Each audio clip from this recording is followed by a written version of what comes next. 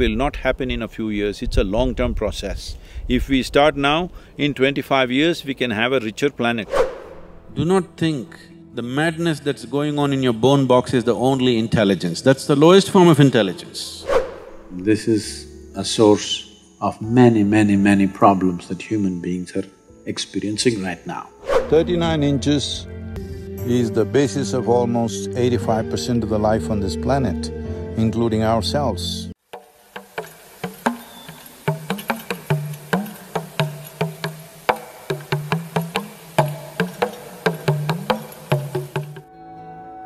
There is enough scientific study to today tell you, your body and my body, how strong it is, not just of muscular strength, essential strength in the body of our existence.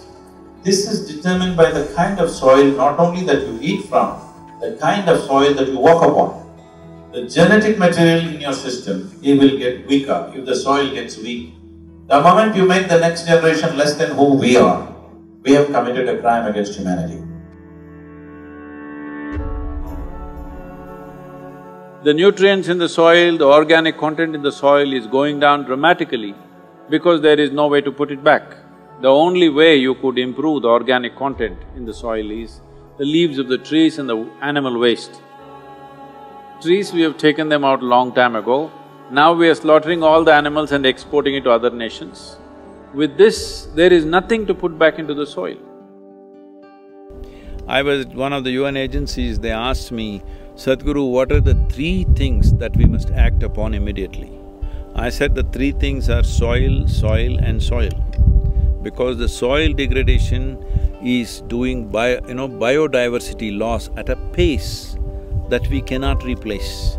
If this continues for another 30 to 40 years, then the losses that will happen to us is incalculable. We have never seen anything like that, those kind of things will happen. Probably first it will happen in tropical lands, most probably. We could be wrong, but most probably it could happen in tropical lands. So people who are living in temperate climates think it is not going to affect them. Anyway, others are going to die, that'll make it easy for them to go and conquer those lands or exploit those resources or whatever. These thoughts are there in people's minds, unfortunately, because they want land minus the people. There are many ambitious people who are thinking on those lines. So, soil is one thing. There are on an average, there is about 39 inches of topsoil. This soil in the last 50 years' time had degraded phenomenally simply because it's not under shade, there is no vegetation, everything is plowed and farmed or constructed upon. So if we do not take care of the soil health, the richness of the soil will directly determine the richness of our lives, because this body is just the soil that we walk upon. This body is not different from the soil that we walk upon. All life, from microbial life to insects to worms to birds, plants, animals, trees, human beings, over 85% of the life is sustained by this 39 inches of topsoil.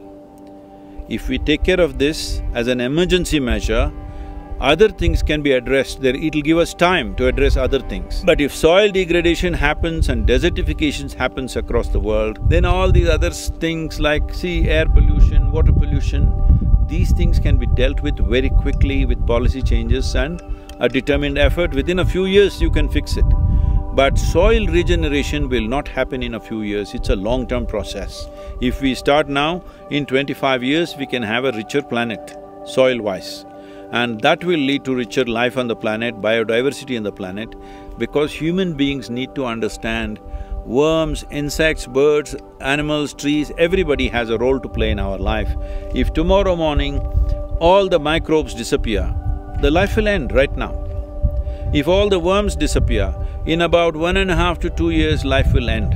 If all the insects disappear, in 4 to 6 years, life will end. But if all of us human beings disappear, planet will flourish. We must understand what is our role here, what is the significance of our presence here. In Tamil language, we refer to the soil as Thai Mannu, that means mother soil, because there's a deep understanding in the culture that this is the mother. because it is from this we are born. Our biological mother is only representative. The real mother is here. It is the soil that we carry as my body. But it has become so in the world that we have started referring to soil as dirt. See, you call this dirt because you think it's something. But I'm telling you, this soil is so intelligent. Did it ever so happen that you put an apple seed and a pear came out by mistake, the soil made a mistake? Did it ever so happen? Such a thing never happened, isn't it? It is the same soil which is turning into apple, it is the same soil which is turning into a pear, but such a mistake never happened. So do not underestimate the intelligence of life.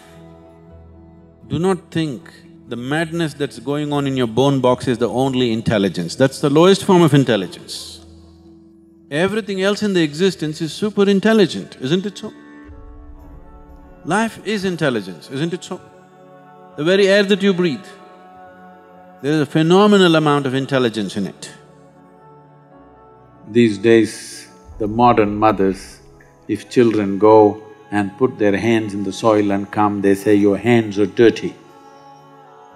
No, they're not dirty.